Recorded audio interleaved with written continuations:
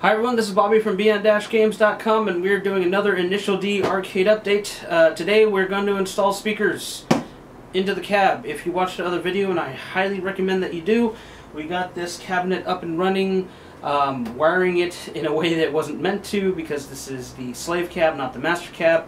Watch that video for more details. Currently at the moment, no sound, and the tension motor for the steering wheel doesn't work. That's still not going to work. I haven't been able to find a transformer or somebody who knows how to wire it. So I'm going to plug these speakers in. I just bought them.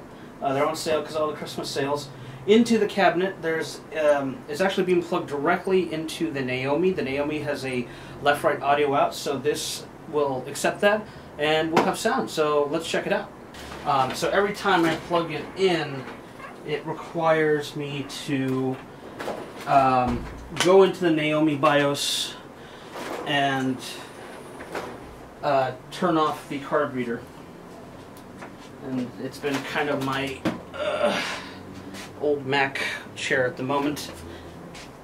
So every time I want to start this cab, I literally have to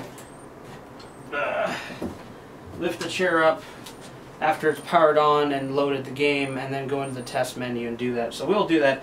But first, I want to get these speakers set up. So the reason I bought these speakers is because I've been giving these to some of my clients at work. And they have been really good. They sound good, and for the price, as a 2.1 system, it's pretty damn good. The only problem, and I'm going to have to figure it out here, is the right speaker uses what looks like a VGA. I know it's a little blurry. Almost like a VGA plug, which goes into the subwoofer, and a certain amount of cable. So we'll see if this... My intention is to put it on the top of the cabinet on both left and right, and run it down with the sub on the bottom.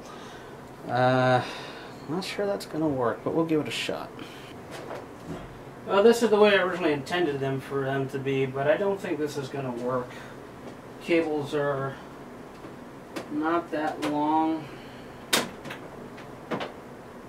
Well, I'm going to see right now. I actually have been playing this cab, even though I got it working. I haven't been playing with it because I can deal without the motor for the steering wheel. I can't deal without the sound. You know, I've joked that I bought this machine to be for that one song, Speedy Speed Boy. I need that in my life, and I bought this machine just for the one song. It's not true, but you know. Well, let's see what we can do here. Well, it's not elegant, but it'll have to do for now. I'm gonna turn it on for the first time. This will have to be the solution for now. I'm using the box it came with to hold it up, and I had to move the other candy cabs over a bit. So let's boot it up. Alright, first things first, gotta plug it in.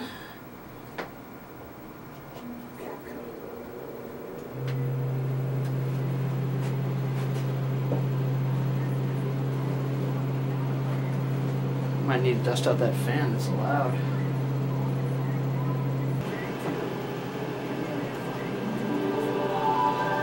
There's sound.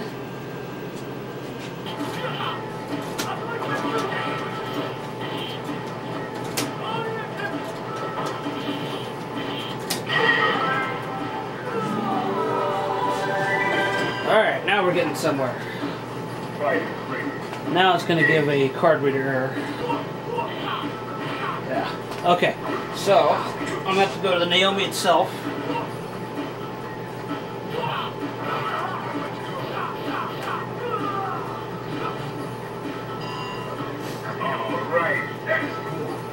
Need to go to game test mode. Now.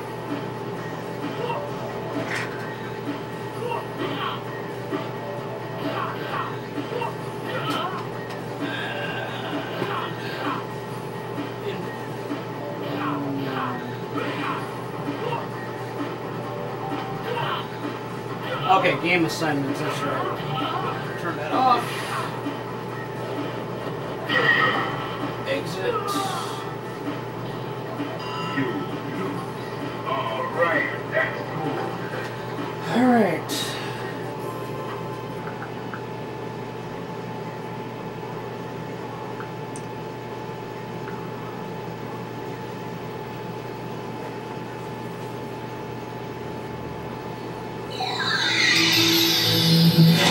There we go.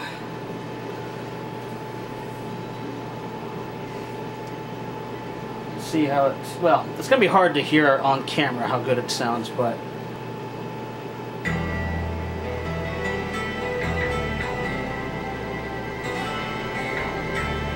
alright.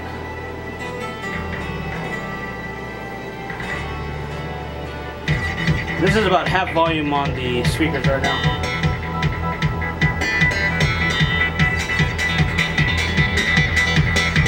Oh, that is loud. Bring back your rock and roll.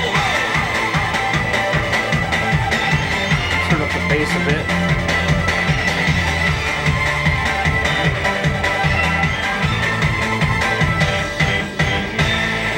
Well, that works. I can adjust volume easily. Alright, let's get to race now. It's been... Jeez. It's been a while since I played it, so don't expect professional play. Subaru.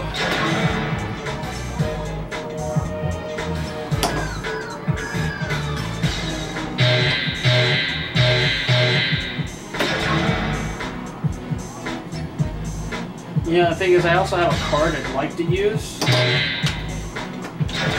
but card reader's not working. We got a test on my dad's, which, if you've been watching on the channel, we've tested on his, it works. Mine's the one that doesn't work.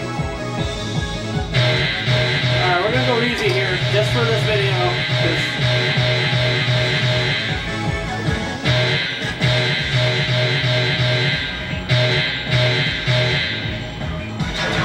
you can go in there and adjust how much the steering works.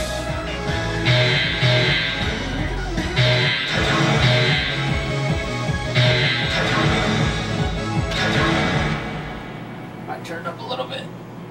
I hope it doesn't blare. Can't, no way to test. I'd rather play last so cool.